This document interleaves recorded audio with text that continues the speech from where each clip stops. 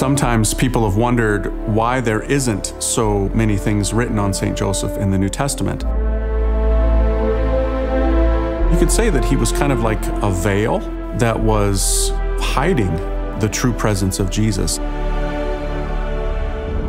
One of the great mysteries of Joseph is his role as a father, not only to Jesus, but to the church itself. When he was thinking about Mary's pregnancy, what he did is he entered the silence before God, and then he acts in a manly way. God assigns as a task to every man the dignity of every woman. St. Joseph constantly modeled the upholding of Mary's dignity. The year of St. Joseph is so urgently needed. Fathers are so much more needed and so vital to human flourishing. I think Pope Francis wants us to look to Joseph to find a model for going forward in difficult times and keeping to the faith.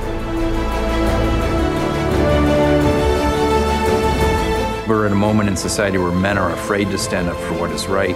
The example of St. Joseph teaches us that we really find ourselves when we live for others, to be a man of courage and to be a man of sacrifice.